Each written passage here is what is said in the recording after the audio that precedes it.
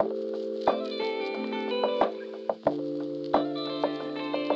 this video, you will learn how to split the content of a table into multiple columns or into a collection column using KNIME Analytics Platform. Let's get started. Sometimes, data loves to stick together. No matter if the result of a computation or data is not saved in a clear way, sometimes a cell contains more than one information, and it would be more handy to keep it separate. This table contains 3 columns, each storing multiple information.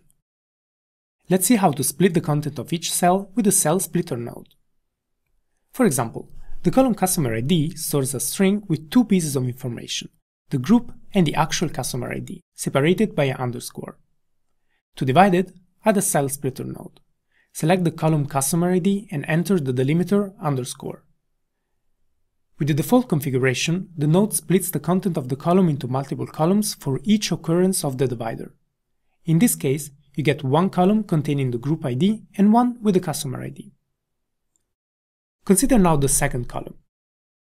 The country and city are separated by a space.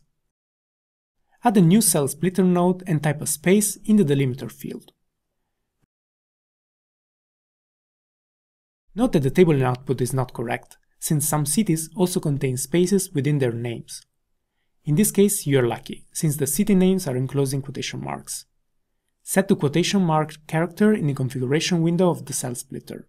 This will make it skip all the space delimiters enclosed in quotation marks. For more complex cases, for example if those words were not enclosed in quotation marks, you can explore more sophisticated solutions with regular expressions that can be applied with other nodes such as the regex split.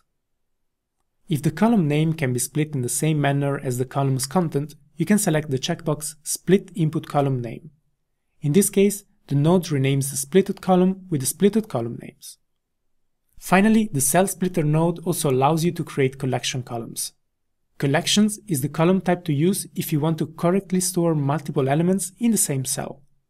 Select the column Product, set the delimiter comma, and set the output as list.